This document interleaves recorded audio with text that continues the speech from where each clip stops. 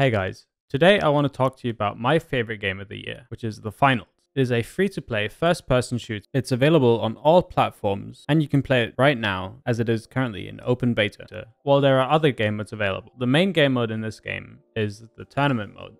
In this, you have 4 teams of 3 that participate in 3 knockout rounds, which lead to a final. Your goal is to extract as much money possible in each round. This is done using cash out station, which you have to defend. The 2 highest earners in these rounds will always move on. If you make it through the first 3 knockout rounds, you get into the final, in which 2 teams participate. This is then a 3v3 PvP round, where only the winner takes all. Now what makes this game so great for me is the movement is extremely smooth and intuitive. It's helped by items like jump pads, zip lines, and other mechanics like sliding and vaulting. It just feels really good and it's super smooth. Then you have the destruction. Destruction in game is like no other game out there. It is amazing. You can use gadgets like rocket launchers, C4 to flatten entire buildings, or to move around the cash out stations that are placed. You have 3 main classes: the light, the medium, and the heavy. The light has a higher movement speed, but less health than the other classes, and gets weapons like SMGs, melee weapons, and a sniper. The medium has slightly higher movement speed, slightly more health, and it is the healing class. So you get a healing beam, a defibrillator, and you get guns like the AK-47, there's a SCAR, and you get access to a lever action shotgun.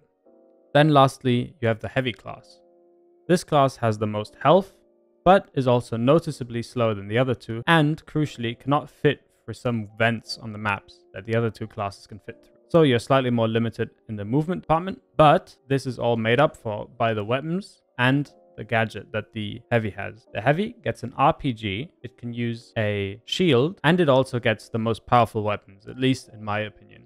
You get a semi-automatic shotgun, which is, in my opinion, the most powerful gun in the game. Then you get access to LMGs and melee weapons. Now, the best thing to do is to combine the power of the classes, in my opinion. So, for example, friend picks the medium class, he takes the healing beam, and then you take the heavy with the shotgun and the shield.